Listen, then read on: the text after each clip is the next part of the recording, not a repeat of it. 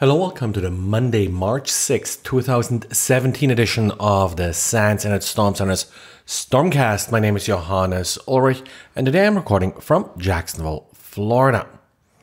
Xavier looked at some recent malware and found that the malware doesn't use standard image hosting sites to load its images from, at least for one of the images. It was using an unsuspecting third-party site that just happened to have the right progress bar image that this particular malware author liked.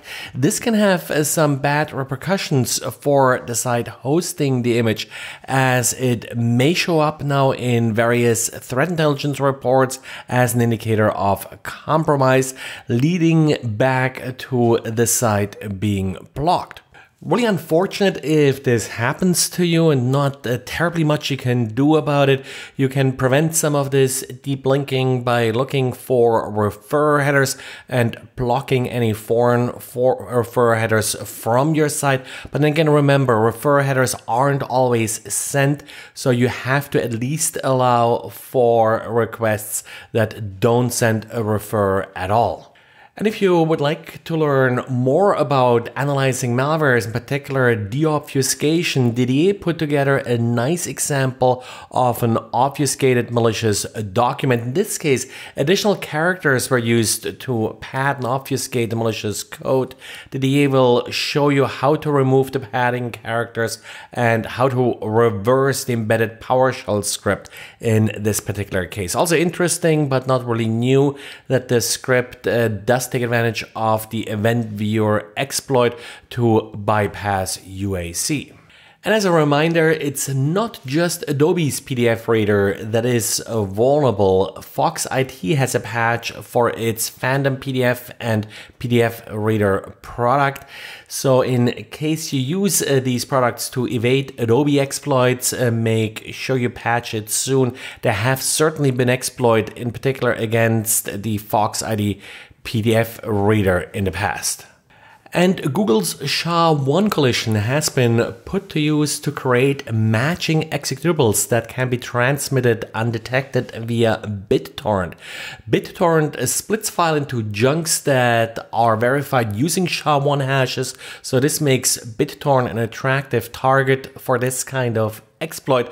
Now, when you create a harmless and a malicious binary using the Shatter attack, it's possible to transmit the malicious file and have it mistaken for the harmless one. In order to pull this off, the collision hashes have to align with the start of the chunk. The authors of this particular blog post actually put together a tool to make this easier, and later the code will check which one of the collision data blocks are included, and then will execute either the malicious or the benign code based on this block. Essentially, the trick for all of these collision attacks is that we have now these two blocks of data with the same SHA-1 hash, so you can add either block to an existing binary and receive the same hash.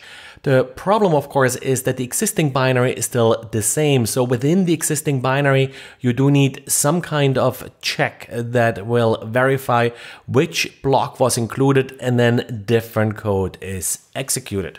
Of course, in particular with Bittorent distributing the download among many servers, an attacker could offer the compromised block of data from some of these servers, making detection difficult because other servers will deliver the harmless block of data, and then of course the malware will not execute.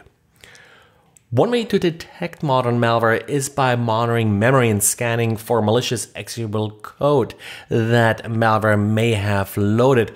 However, constantly scanning memory for malware can cause quite a substantial performance hit. So in order to lower the load on the system, memory scanning often limits itself to parts of the memory that are marked as executable. A new technique to evade memory scanning takes advantage of this by marking the memory used by the malicious code as non-executable as soon as it finishes executing. This technique, of course, requires a small stop outside the memory area that will then enable and disable the executable flag for this particular piece of memory. Detecting this stop, of course, is possible, but difficult as it's rather small and, of course, can be written in various forms. And Synergy is a pretty cool application that allows you to control several computers using the mouse and keyboard connected to one of them. The application comes in a free version that doesn't encrypt traffic and a for pay version that uses SSL for encryption. A new blog post outlines several ways how a client running Synergy can be compromised if the unencrypted version is used.